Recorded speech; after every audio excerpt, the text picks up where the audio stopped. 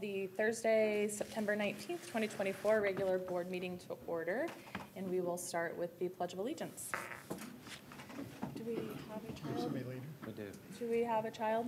We have Miss, is it, I don't know, who is introducing? Miss Mills. Yeah. Ms. Mills. I'm so sorry. I jumped it.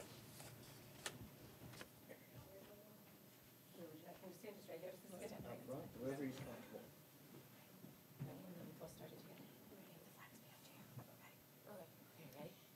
I pledge allegiance to the flag of the United States of America and to the republic for which it stands, one nation, under God, indivisible, with liberty and justice for all.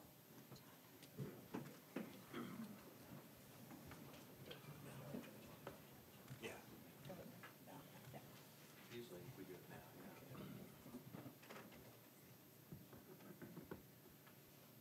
Hudson, you got something for me? Great job.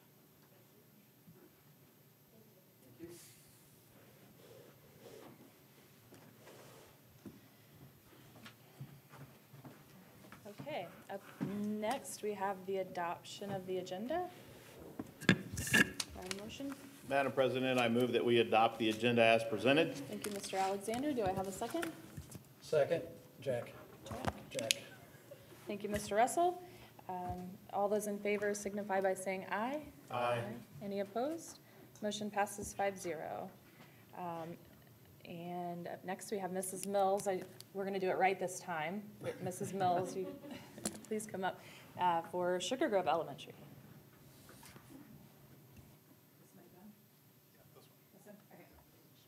All right. So can I start with Mr. Hudson? Yes. All right. So we'll start with Hudson. Hudson, you want to come on up? You didn't know you're the man of the day, did you? They were surprised you? I did tell your mom, I promise. Okay. All right. So Hudson's a fifth grader at Sugar Grove. He is a caring student. He genuinely cares about others. He always says hello, speaks first, asks how your day is going, and then truly cares about the answer to your day and how you're doing in your day too. When a new student came, this is from his teacher that she shared, when a new student came to their classroom this year, Hudson was welcoming, encouraging, and she even caught him giving him a pat on the back when he did a good job on a math problem. And she just said, for a fifth grade boy, that's pretty impressive to take someone under their wing on day one and care for him. Hudson's also known for his sense of humor, often answering with his British accent in class to questions or joking around with friends. His personality is infectious. Personally, I love talking soccer with Hudson. I have a daughter that plays soccer, and Hudson plays soccer too, so we talk soccer.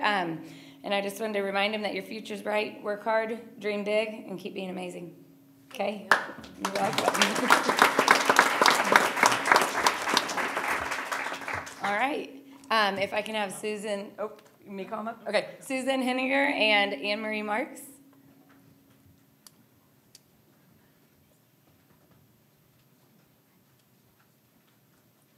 All right. So Susan is in year 20 of teaching. She was a first grade teacher for 15 years and then has served in Title I with us for the last 5 years. Anne-Marie Marks has been our RTI interventionist for the past 6 years. I call them our dynamic duo. They are amazing together. They work hard. They are conscientious. They're student-centered in every single thing they do.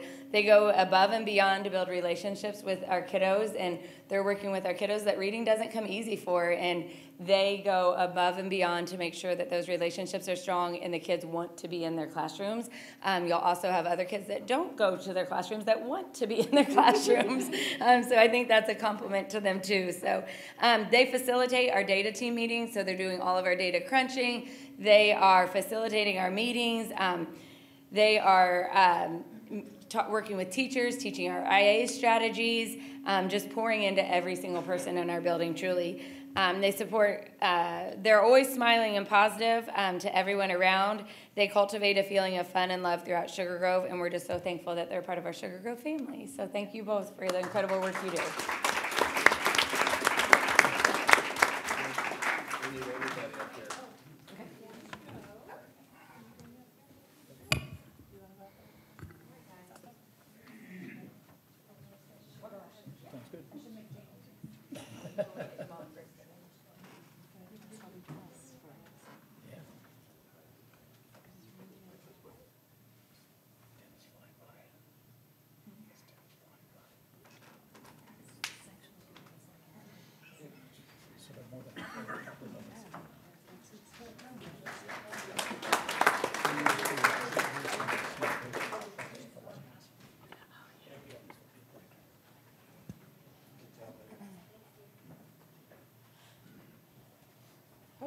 Next, we have public comments. We have one person, Charity Flores.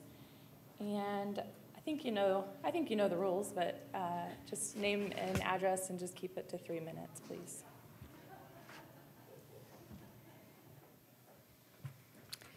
Good evening. I'm Charity Flores, and my address is 2927 Coventry Lane. Good evening, Board. I appreciate the opportunity to speak with you related to the budget this evening. Since May, I've been engaging with members of the community, and 3 things have risen to the top in relationship to the budget that I would like to share. First, I've heard a lot of conversation around the new facilities that are being built on the campuses, and members of the community, especially those who don't have kids in schools, have really struggled to understand both what the purpose and use of those facilities are and how it was determined that there was a need for some of those spaces. Obviously, they continue to worry about their taxes and what other facilities may be on the horizon, and several have indicated that it's been a little bit unclear. The second point that I'd like to raise is about special education students. Again, this is an area of passion for me to ensure that students have the right supports. Parents have raised concern that this population does receive specific allocations in the budget, but they're struggling to understand where some of that money is going and really how that money is being used to serve their students. There's little information available publicly to share with them about how that distribution is being applied, and given some of the recent academic data, it's problematic that we're not able to clearly address that in conversation. Then the third area is the plan for educator salaries and retainment. There's not a current plan being discussed right now as the negotiation happens biannually, but we do have lingering concerns in terms of the long-term plan so that Center Grove can remain competitive and ultimately keep good teachers in Center Grove. We have both teachers and students currently leaving, which are impacting our overall budget considerations. We know turnover is high. Sometimes teachers are driving to other schools in the same county just to have a few extra $100. Again, voters are grappling to understand these issues.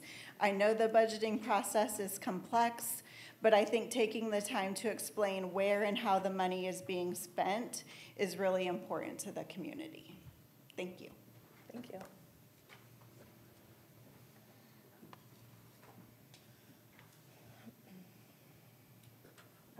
Okay, next up are the consent items. Does anybody have any questions, comments? No? Do I have a motion? Madam President, I move that we approve the consent items as presented. Thank you, Mr. Daniels. Do I have a second? I second. Thank you, Jane. Okay, all those in favor signify by saying aye. Aye.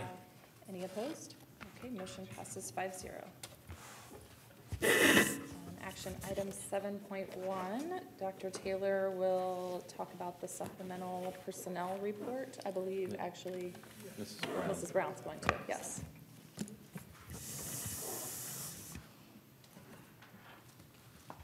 Thank you. Per Indiana Code 20-26-5-11.2, I'm asking that the board approve the supplemental personnel report this evening.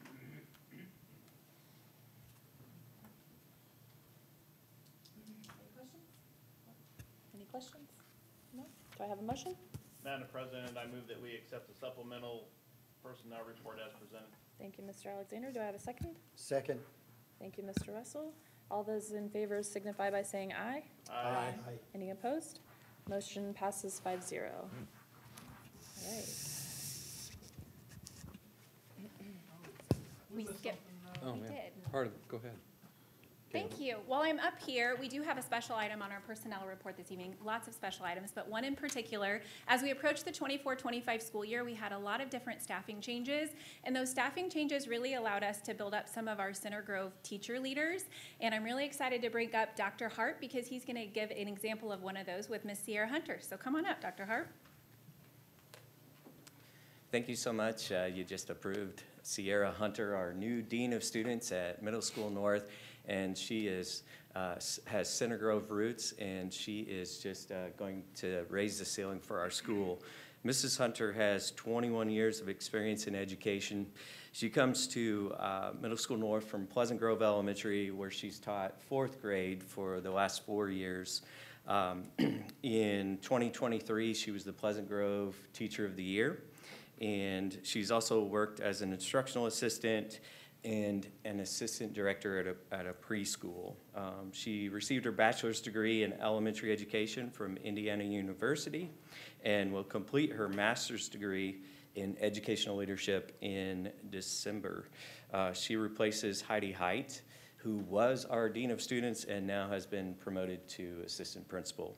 I would say that one of the things that has really impressed us about Sierra is that she comes to Middle School North every morning and puts in time helping us before she goes to Pleasant Grove to teach for the day. And those are the kind of atomic habits and work and effort that we're so proud of. So her husband Travis is currently in Texas on a trip, and he works for IMPD as a motorcyclist, and he's down there performing.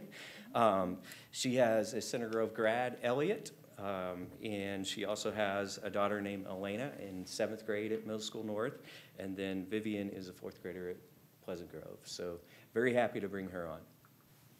Thank you. Awesome. Well, I personally have known Mrs. Hunter since my youngest was 3, so she has my heart for sure. Congratulations. Yeah. Okay, action item 7.2 is an awesome one, and I'm so excited, and I already have my tissues, but yep, we are going to have Dr. Long take care of this. Thank you. Tonight, we're asking the board to approve a resolution to name the Teacher Legacy Award the Gary L. Robinson Legacy Award. Tonight, we've asked Dan Anderson, our 2023-24 Corporation Teacher of the Year, to attend and to read the resolution. And if you knew Dan and or Gary, you know they had a friendly competition on who's going to win the most legacy awards over the time period. And so, you know, we kind of the fix is in because now every legacy award will be named Gary Robinson, so Dan can never catch up. But Dan was gracious enough and really was asking if he could do this because he had so much respect for Gary. So Dan, if you'd come up and read the resolution that we're going to ask the board to approve, I would appreciate it. Well, first I'd like to say what an honor this is. When I was named Teacher of the Year, I knew that it was inevitable that I was going to have to give a speech at the beginning of the year, and Bill called me this summer. He says, hey, by the way, remember you're giving a speech. And my main focus in that speech was the impact that we have as teachers, as educators, as people that work in a building on everybody in which we come in contact. And the power of our actions and our words to the students. And I used Gary as the ultimate example of that legacy. If you worked with him, you were a better teacher. If you were taught by him, you were a better human being. And he was getting ready to do some incredible things for the school corporation as a school board member. And so to be able to read this resolution gives me, it's just such an honor. And he will always have one more than I have. Every year I'd get the call, hey, +1, how you doing? So do I read all of this? Yes, please. Okay. The resolution of the Board of Trustees of the Center Grove School Corporation honoring Gary L. Robinson. Whereas the Center Grove Community School Corporation, by and through its Board of School Trustees, is the authorized agent for purposes of managing, maintaining, and otherwise overseeing school property. And whereas Gary L. Robinson was a tireless and lifelong advocate for students and the Center Grove Community School Corporation. And whereas Gary L. Robinson was consistently recognized as an outstanding teacher by his students and peers. And whereas Gary L. Robinson was a dedicated and faithful servant to the Center Grove Community School Corporation through his service as a faculty member, coach, and school board member for more than 38 years. And whereas Gary L. Robinson was widely known for many accomplishments in the classroom and as a coach, and widely known in the Center Grove community for the pass in the 1972 regional basketball finals against Richmond. And whereas the Center Grove Community School Corporation, by and through its Board of School Trustees, believes it proper and fitting to honor Gary L. Robinson for his dedication, leadership, and exemplary commitment to the Center Grove Community School Corporation. And whereas Gary L. Robinson perfectly exemplified the characteristics of a teacher deserving of the Center Grove Legacy Award by academically challenging his students, motivating and pushing students to do their best, being a positive role model, and holding students to high, and I would say the highest standards. And whereas the School Board of Trustees determines it is most appropriate to recognize the dedication and commitment Gary L. Robinson has shown to the Center Grove school community by honoring him for his service by naming the Center Grove Community School Corporation Teacher Legacy Award in his honor. Now, therefore, the Center Grove Community School Corporation Board of Trustees does hereby resolve as follows. 1, the Center Grove Community School Corporation's Legacy Award hereafter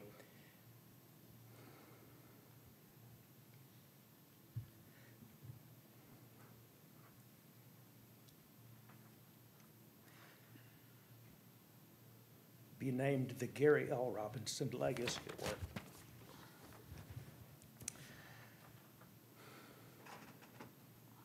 Bill, can you finish?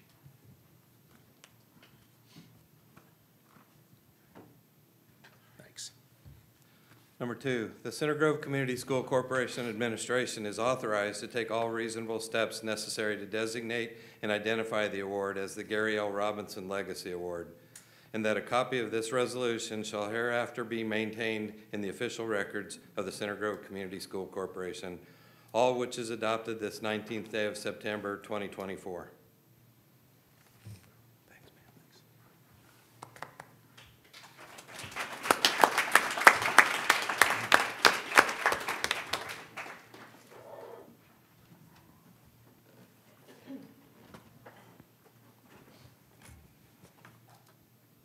Do I have a motion? Can we have the record reflect we all 5 moved to approve this resolution?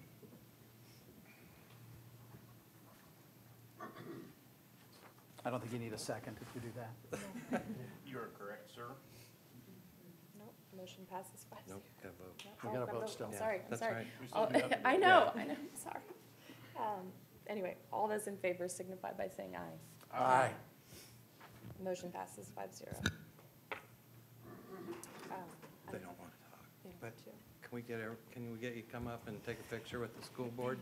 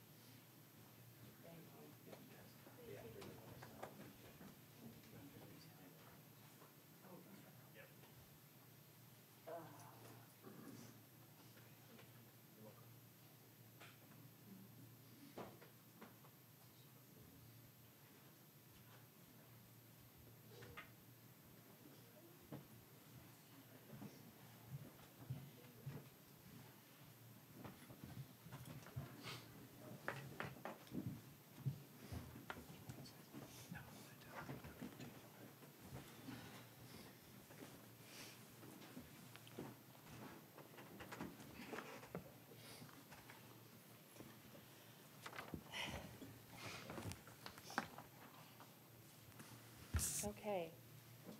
Action item 7.3.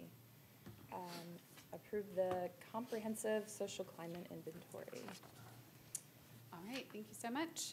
As you all may remember, in the school year of 2019-2020, Center Grove completed the CSCI survey to get a baseline on current climate and culture at each of our school buildings. However, you might remember in 2020, we went into a global pandemic, so we weren't able to do much with those results as we were shifting gears. So we would like to come back to that, as we know that it is important for our students to be able to learn at high levels, that they have a positive culture and climate. And if we don't ask our students and stakeholders and guardians about that, we can't build a plan. We'd like to use the National School Climate Center to complete the survey again this year. It is nationally recognized and normed survey that provides an in-depth profile for our school community, particular strengths, as well as areas for improvement. So we would like to offer the opportunity to all Center Grove families, students in grades 3 through 12, and family members and staff to be able to take the survey. It is anonymous. We will administer it and offer it to families starting after fall break. We're looking at October 21st through November 1st would be the window for completion. After we get those results, each school building will work to create an action plan in order to improve our school culture and climate to learn at high levels. As you can see, there's examples of questions linked here, and also the dimensions that the survey covers. It covers 14 different dimensions that follow in the area of safety, teaching and learning, interpersonal relationships, school environment, and leadership. Due to the intellectual property and purpose of the students' questions, we aren't able to post them publicly. You have to sign an NDA to view them. So we will house those here at central office for families and stakeholders to view. They'll be asked to sign that NDA to view them. And then we will also allow an opt-out for families who would not like their students to participate. So there will be a parent square coming in the near future with those exact dates that the surveys will be here for families, stakeholders to come look at, and then we will provide again that opt-out option for our families. Any questions?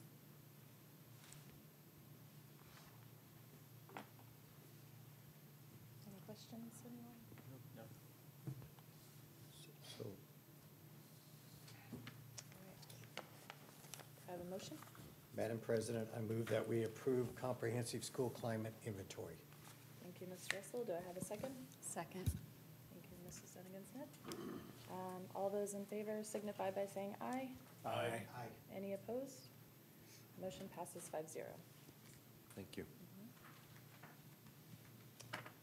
Action items 7.4 are the school improvement plans, and I believe Dr. Summers will provide us with some more information. Thank you. So per Indiana code, all public schools must annually submit a school improvement plan outlined in legislation.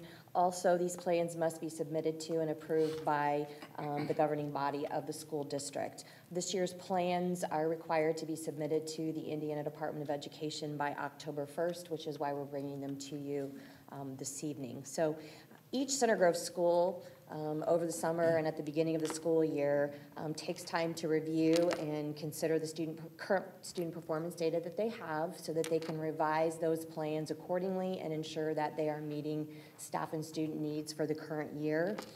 The student achievement goals for each school is the basis for those strategies and professional development that is delineated in the action plans that were included in your board packet.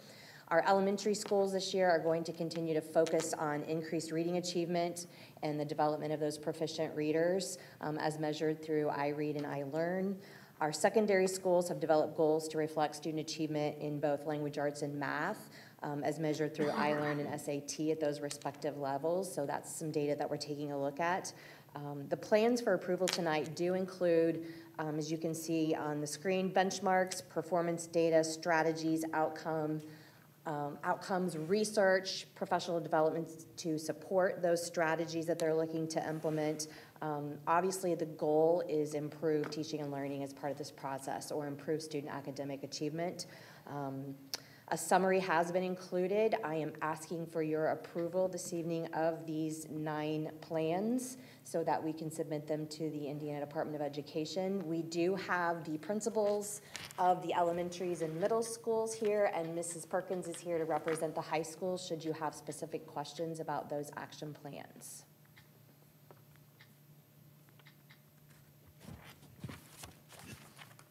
Okay.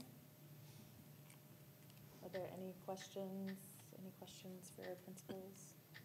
I don't know if it's a question as much as it is, well, probably more of a thought or a comment. I mean, obviously as we've talked about, our demographics are changing.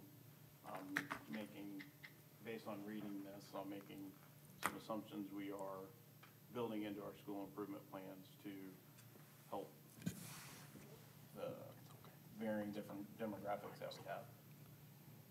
As we get the data back, I'm assuming we're going, at least the administration and the principals and the board will eventually see the data broken down by Subgroups. subgroups and applying the plan to the subgroups and those types of things. Correct. So if you look at some of the data that they did take a look at, they are looking at those subgroups of populations. There are target populations included in their action plans. Yep. So each school is looking at those achievement gaps so that the strategies and professional development that we're applying within those plans are addressing those needs.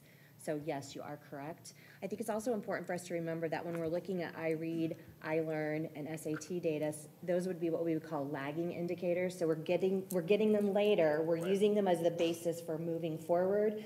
But in the throes of all of that, our administrators and teachers are using a series of other pieces of assessment data or student achievement data to monitor where we're at in the process as we're moving forward so that we can adjust and be agile to address the needs as we're moving along. Okay, thank you. You're welcome.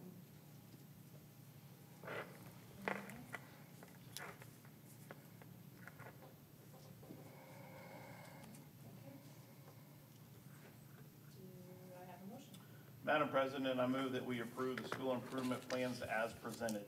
Thank you, Mr. Alexander. Do I have a second? Second. Thank you, Mr. Daniels. All those in favor signify by saying aye. Aye. Any opposed? Motion passes 5-0. I want to thank all the principals and your staffs for the work that you guys have put into this. This was, when I was reading through these, this has been well thought out, and everybody's looking at their schools. It's okay to look at them slightly different because all of them are a little bit different. And as I was reading through the plans, that actually came through in the plan, and I appreciated that fact. So. And I would add, you would think that all they have to do is plug and chug every year. But as you mentioned, with the change of population and EL, there's no plugging and chugging. Because your people change pretty monthly for you. So this it's a lot of work by a lot of people. Appreciate it.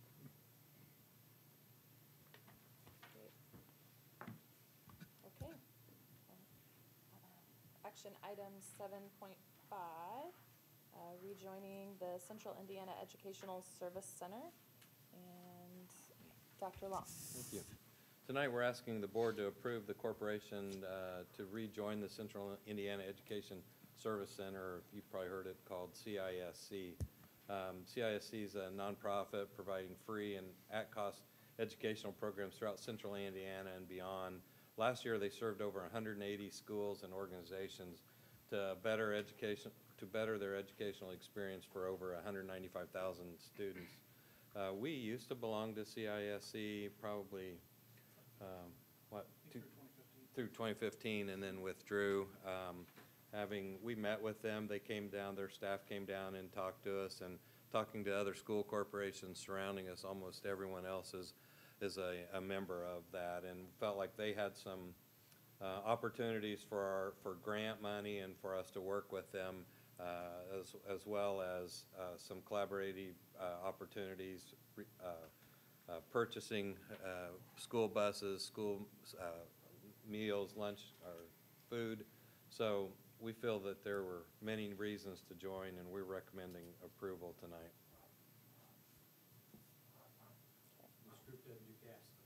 No. Yes.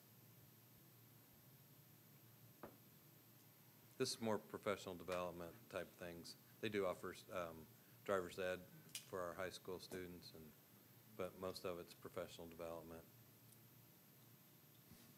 Okay. All right. Any other questions, comments, concerns? No? Do I have a motion? Madam President, I move that we rejoin the Central Indiana Educational Services Center. Thank you, Mr. Alexander. Do I have a second? Second? Thank you, Mr. Daniels. All those in favor signify by saying aye. Aye. Any opposed? Motion passes 5-0. Okay. This evening, we have the hearing for the 2025 budget. No board action is required tonight. Do you want to say anything, or do you want me to? Taylor, yeah, go ahead and turn it over. There's a to couple Dr. lines Oh, in there. Yep. If you could Yeah, go ahead. go ahead and read the board president part. Okay. All right, so this evening's board meeting has been appropriately advertised as a hearing on the 2025 budget, the bus replacement plan, and the capital projects fund plan. I now open this public hearing, and I would like to call on Dr. Taylor to provide an update on the budget. Thank you very much, Mrs. Council. I will move through quickly. Most of these slides are very similar to what we've used in the past, and the format's the same. And so tonight, we're going to cover some important dates. All of the necessary documents were posted online on September 3rd, well over 10 days before this meeting today. I do want to point out, the board's just going to hear the budget tonight. You move to take action. We'll ask you to take action on that. And that date has changed. Originally, we'd advertised that for October 24th. It's moved up to the October 10th. It's also going to be a 7:30 start time. I know Ms. Council covered this probably at the end of the meeting, but that was a change, and that's also been changed on the announcements that are online. So just a quick summary, we're going to cover enrollment changes. We have to cover these areas each year, so we want to make sure we hit them. The capital asset plan, the bus replacement plan, major budget changes, expenditure comparison, total tax rates, operating balance, and then just a real quick summary slide where you can get more information.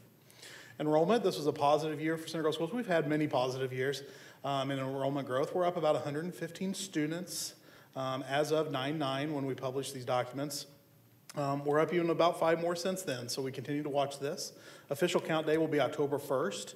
The budget itself was actually designed on an enrollment of 9610, so we're right in that ballpark, great place to be. And that would equate to about $6,900 per student in basic tuition support. One requirement of this evening is that we talk about a capital asset plan, and this is a plan for projects and assets that value over $10,000. Since 2010, we've actually supplemented the revenue in what was at the time Capital Projects Fund through GO bonds. We will do that again in 2025 with bonds totaling the amounts of $8 million, and that just helps us with the shortfalls that come in that operations fund each year. So here you can see an actual breakdown of where that money would be spent. The column that says Operations 2025 is money that will actually come out of the Operations Fund. And then the Bonds 2025 is how we'll supplement and make sure we have enough revenue in place for the necessary expenditures in these funds. The largest lines come in maintenance and technology, but there is some money included for security. And then on the second slide, for the purchase of school buses and student devices. Those are 2 new things this year, as we've had some changes in those areas. So our operations fund was not able to support, scroll back up one for me, Ms. Dever, sorry. Thank you. Was not able to support the purchases of buses anymore. It's something we did to free up some operating revenue. And then also with the change in curriculum materials funding, we had to come up with a source to fund our student devices. And so those bonds are being used for both those items as we move forward into 25. We'll look real quick on the next slide at that bus replacement plan. We are going to turn in 8 buses every year, and maybe even 9 if we get lucky in 2028. But you'll see the cost of buses are going up. That's the estimated replacement cost of a new bus. If you were to divide that by 8, you'd get about $179. A couple of those are mid buses, and so that helps with it. We do trade those in on the same rotation. All right, so let's talk about major changes, major increases in revenue this year. And so we did receive just under $1 million in new money in base formula fund revenue. On top of that then, with our growth, there was another $800,000 for the 114 new students. $705,000 in additional special education revenue. Some of that came last year during our December count, and it runs all the way through this year. So some of that we've realized earlier in the year. Vocational is up just a little bit at about $200,000 since last year. Honors grant revenue didn't change a lot, but it is up $120,000, and that will continue to grow as our enrollment grows and our students have success. We did have a great year in interest, and so this is the second year in a row we've actually raised our interest income. Might have to go down, as I understand. The Fed made some changes this week, so as we look forward to the future, that number will probably start ticking back down, but that's been very helpful in the past couple years. And then we were allowed to grow the operations fund by that 4% number, and you can see that's about $530,000. So all that together, we get about $3.4 million in new revenue this year. Now we start talking about how we had to maybe lose a little bit of revenue. And last year, the slide was pretty red. It's not as bad this year. We did have to adjust our amount that we'd put out for the curricular materials. We call it a free textbook mandate.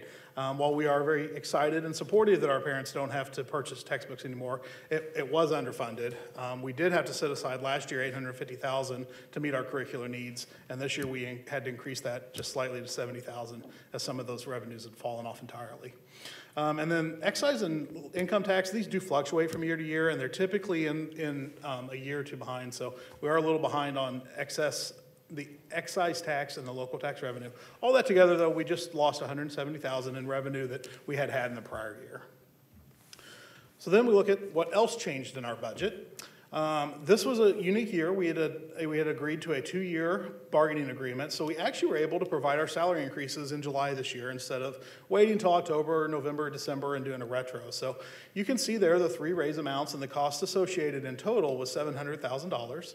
That was a 1% increase for the administrators and support staff, and then for our teachers and the entire collective bargaining agreement, it was 1.43% of an increase. So we agreed to some language to do a 1% raise there, and then we also had a teacher retention catch-up, and that represents the additional money in that area.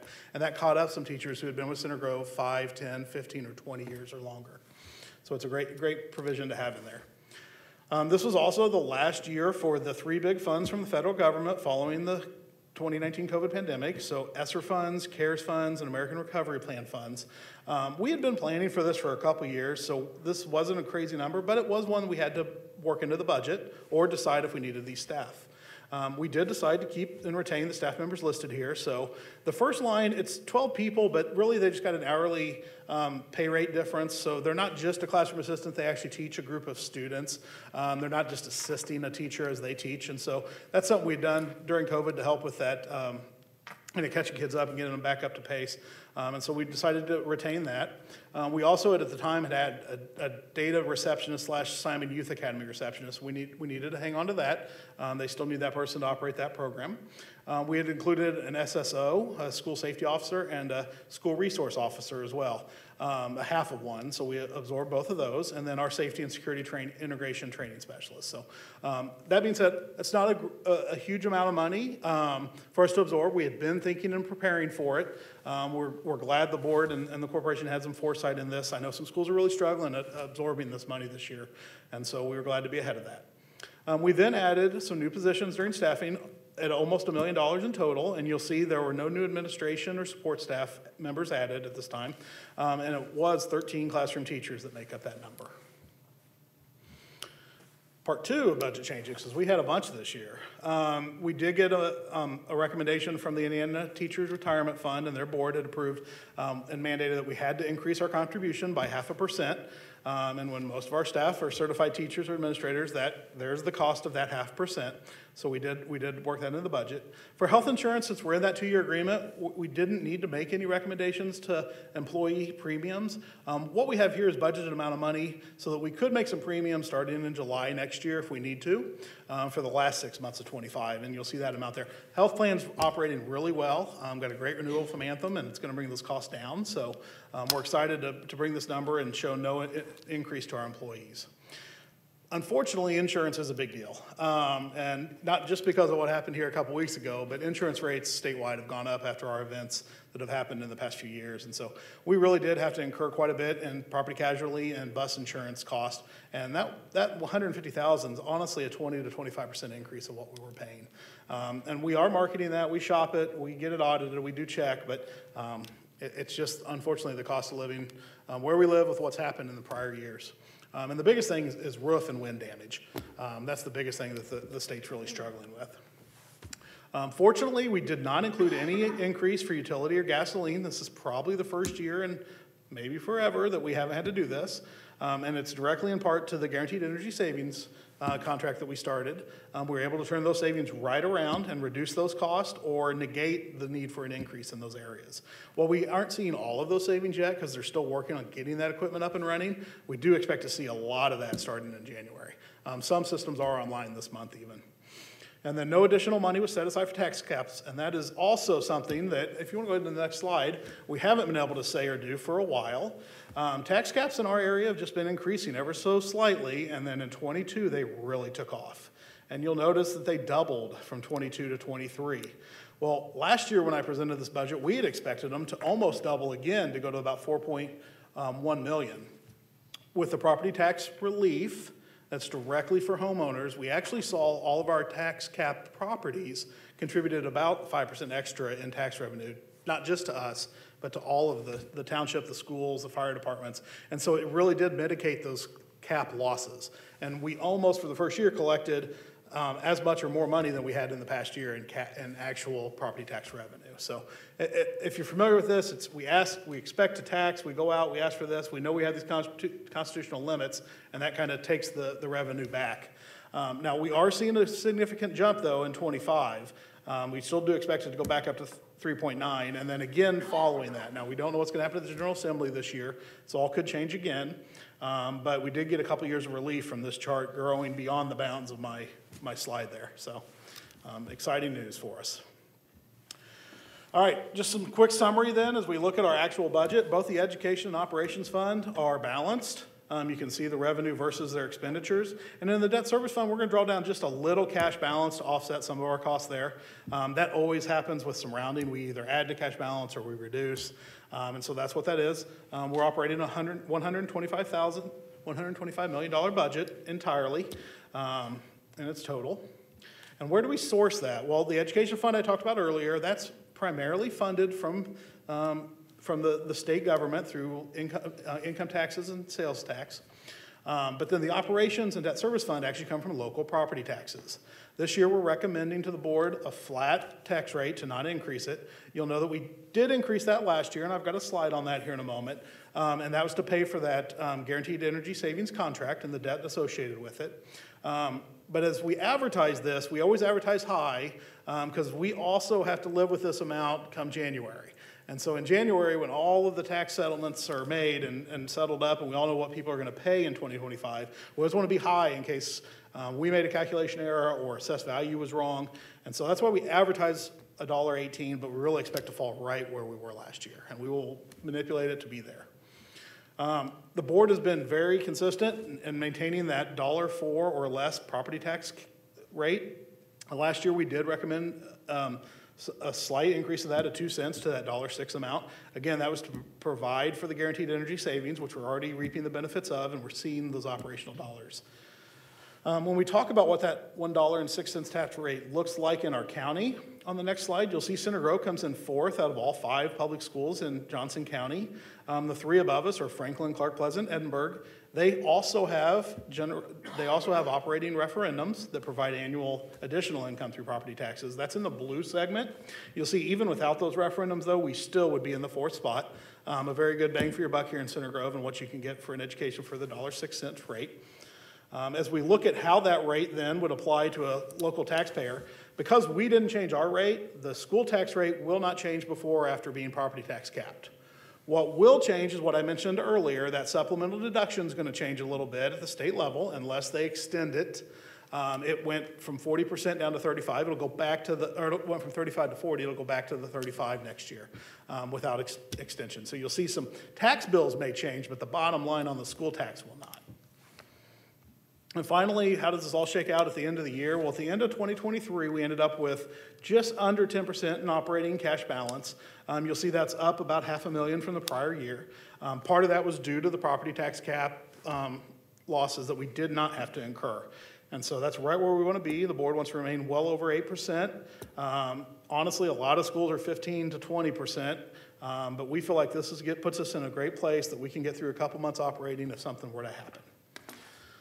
So just in summary, both the ed fund and operations funds are balanced. Enrollment's up 115 students. Our tax rate is going to remain consistent.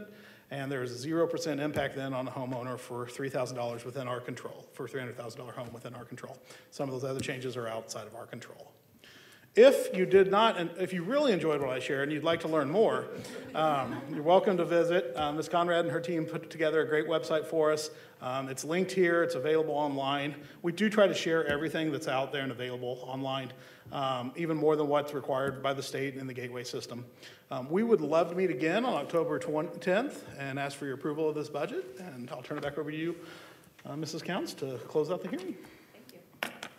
This is the appropriate time for members of the public to comment on the 2025 budget or the information presented this evening. Are there any members of the public present who would like to comment? Mr. Thorpe?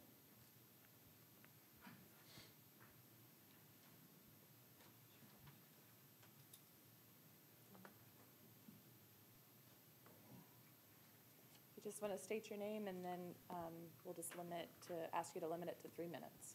Thank you. Yes. Just a comment here.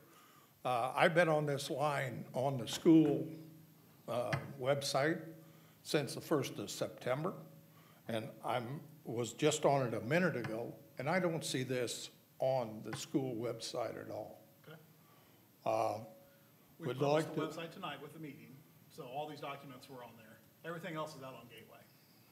it's on Gateway. Yeah. And where is that? Yeah, I'll show you after the meeting. If that'd be Okay, better. all right, but, I mean, I go to the budget 2000, and stuff, and the 2024 budget is there, Yeah. but not the 25. It, So, I think went on 7 o'clock? Yep. went on at 7 o'clock tonight? So we'll check. Ms. Conrad and I are here. We'll And be happy to in 3 weeks, you're gonna vote and accept this budget, right? I don't understand that, but, be happy to meet with you. all right, fine, thank you.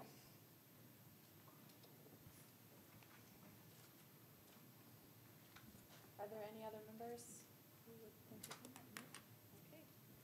All right, I now close this public hearing. Are there any board members who have any questions or comments? Just a refresh of the memory. Our financing folks recommended, and I believe it was also a result of a SBOA audit, they recommended at a minimum of an 8% cash balance, and they prefer us to be closer to the 15. We used to be at 4. That's where we were comfortable, and we were told otherwise by our financing folks and the State Board of Accounts to get it to at least 8, Yep. correct? That is very much correct. Okay. And because of that, we do pay higher interest rates. Right. If we were at 15 or above, our interest rates would be ever so slightly lower, but it would add up over a 20-year bond. Right. So that is something to keep in mind. Okay. Thank you for the refresh. Dr. Taylor, I have a question. We put a lot of time last year into the teen energy savings and all that we've done to try to save funds to, be able to tighten our belt the best we can. Remind me reporting back on how we're doing. When should the board and the community expect a report to show us the savings and? We'd love to include that annually. I think the most appropriate time would be as we do our Board of Finance hearing in January, probably. And the reason I say that is because they've been installing all summer. They started even in the spring. Some of the systems came online this month. We'll see the results on the September and then October bills. So I'd like to give you a forecast of where we're at by January. And then we'll make it more reoccurring as it all comes online. So we at least know enough now that you're willing to give us a budget that you want us to vote on, which says we're not going to increase in those areas. Correct. And part of that is because of the guarantee of it. If they don't meet those marks and those numbers, they will write a check for the difference. And so we will see these savings. We are building a budget accounting for that, but I want to show you that hopefully we exceeded their expectations. January meeting? Yep, put it on there. Thank you. Any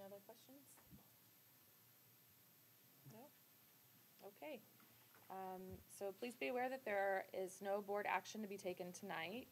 The board will approve the budget at its next regular board meeting on October 10th, 2024. All right, announcements. So October 14th to 18th is fall break, no school. And like Dr. Taylor had announced earlier, our next board meeting will be at 7:30 p.m. on October 10th, 2024.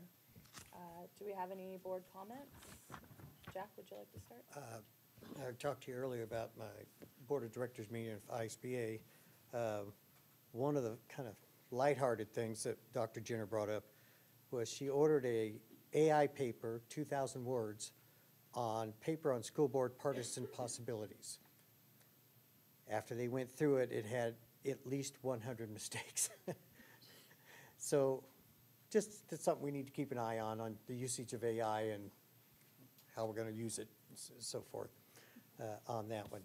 But the only other thing would be by mid next year, ISBA will have the president of NSBA and the president of COSPO. Those are our two competing, and so far they've been gentle about their competition. It's just one of those happenstance that comes on, and they're two great guys, so be interesting to see where it all goes. Anything? I don't have anything at this time. Nothing tonight, thank you. Things over at Central 9 are going well. Their enrollment was up from last year. I want to say I saw that number, 87 students, I believe. They did the open house for their new welding facility and their new LGI room, both very impressive. I was able to get a tour of everything over at C9 with Dr. Kovac, and our students are well represented over at C9. So I'm excited to continue to learn. And then Johnson County Redevelopment Commission meets on Monday, and we're going to get a little bit of an overview about maybe how to spend some of the funds there for some redevelopment along I-69. Great. That's all I got. Okay. All right. Well, I don't have anything either. So after the board meeting, we'll reopen for Good for the Grove. So I will adjourn this meeting.